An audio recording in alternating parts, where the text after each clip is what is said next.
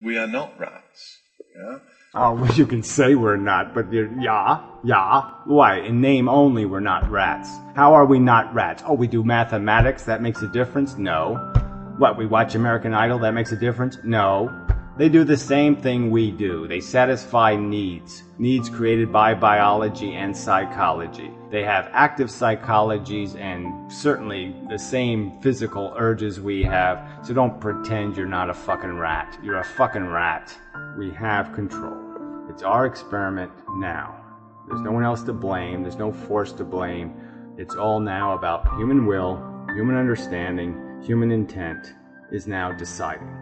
The amount of life you live as a healthy human being is probably diminished, actually. So for all our longer lives, we don't necessarily have better lives, because we spend more of our life now disabled.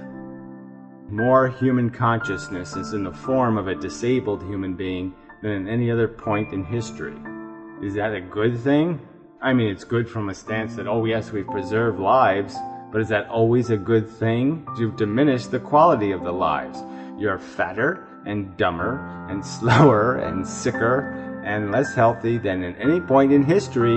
You spend more time dying now, like a lot more time. Not a little more time, a lot more time dying. You've made the dying segment of life huge by comparison. In the past, you spent a week dying of smallpox or plague or some other horrible disease, but it was a week.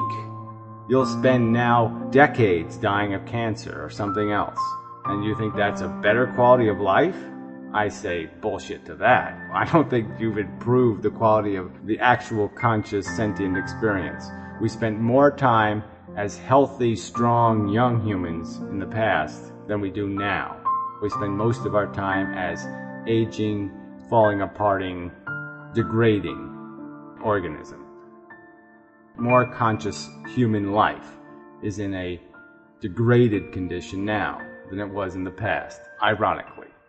That bit of progress, although I understand the intent of it, was not necessarily a good idea.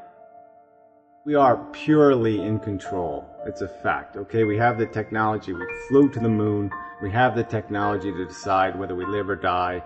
We have condoms. We have birth control. We understand the mechanism.